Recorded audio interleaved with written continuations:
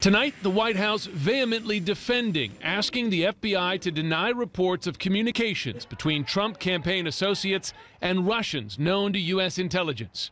The administration's intense pushback follows CNN's exclusive reporting of the White House request. Senior administration officials insisting it only asked for the denial after a top FBI official himself volunteered that the New York Times story on those communications was inaccurate. White House officials, who asked not to be named, today outlined their timeline of events, saying the conversation happened on February 15th after a 7:30 a.m. meeting led by White House Chief of Staff Reince Priebus. FBI Deputy Director Andrew McCabe asked Priebus for 5 minutes alone after the meeting ends. This according to senior administration officials, and called the reports linking Trump campaign advisors to Russia, quote, total BS. Priebus, the White House says, asked McCabe, quote, can we do anything about it?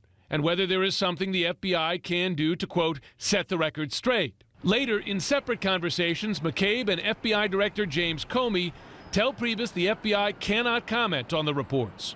Priebus then asks Comey if he can cite McCabe and Comey as, quote, top intelligence officials in pushing back on the story himself in TV interviews last Sunday, which he did.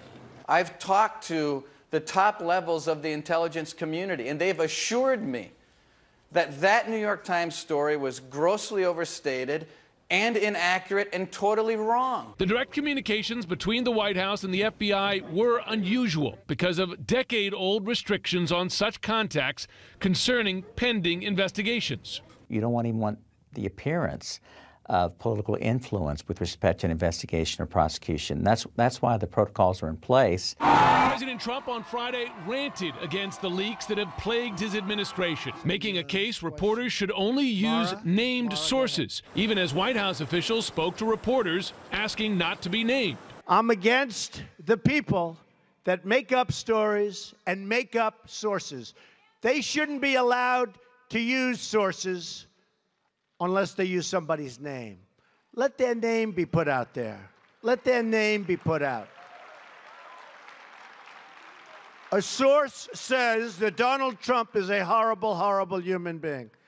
Let him say it to my face. Mr. Trump also criticized the FBI directly, tweeting, quote, the FBI is totally unable to stop the national security leakers that have permeated our government for a long time. They can't even find the leakers within the FBI itself. Classified information is being given to media that could have a devastating effect on U.S. Find now.